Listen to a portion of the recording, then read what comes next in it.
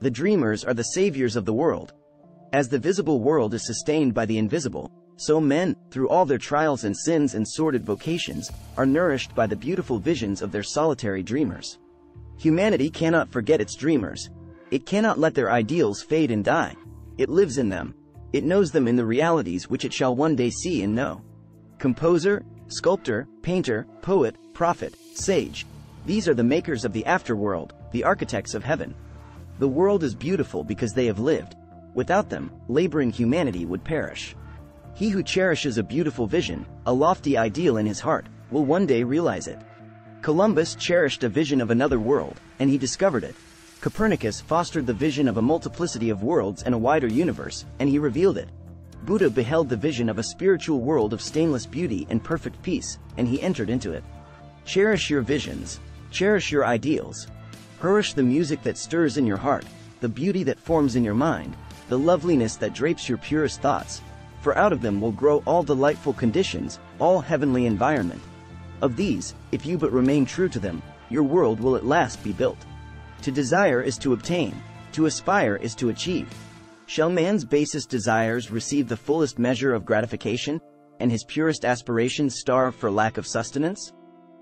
Such is not the law. Such a condition of things can never obtain. Ask and receive. Dream lofty dreams, and as you dream, so shall you become. Your vision is the promise of what you shall one day be. Your ideal is the prophecy of what you shall at last unveil. The greatest achievement was at first and for a time a dream.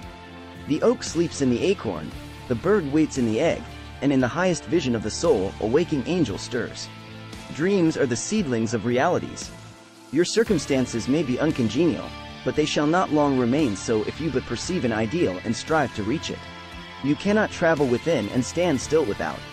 Here is a youth hard-pressed by poverty and labor, confined long hours in an unhealthy workshop, unschooled, and lacking all the arts of refinement. But he dreams of better things. He thinks of intelligence, of refinement, of grace and beauty.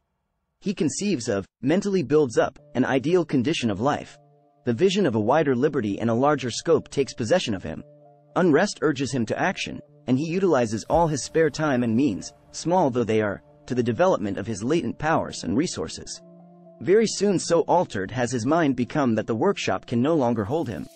It has become so out of harmony with his mentality that it falls out of his life as a garment is cast aside, and, with the growth of opportunities which fit the scope of his expanding powers, he passes out of it forever.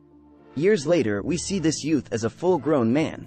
We find him a master of certain forces of the mind which he wields with worldwide influence and almost unequaled power. In his hands he holds the cords of gigantic responsibilities. He speaks, and lo! Lives are changed. Men and women hang upon his words and remold their characters, and, sun-like, he becomes the fixed and luminous center around which innumerable destinies revolve.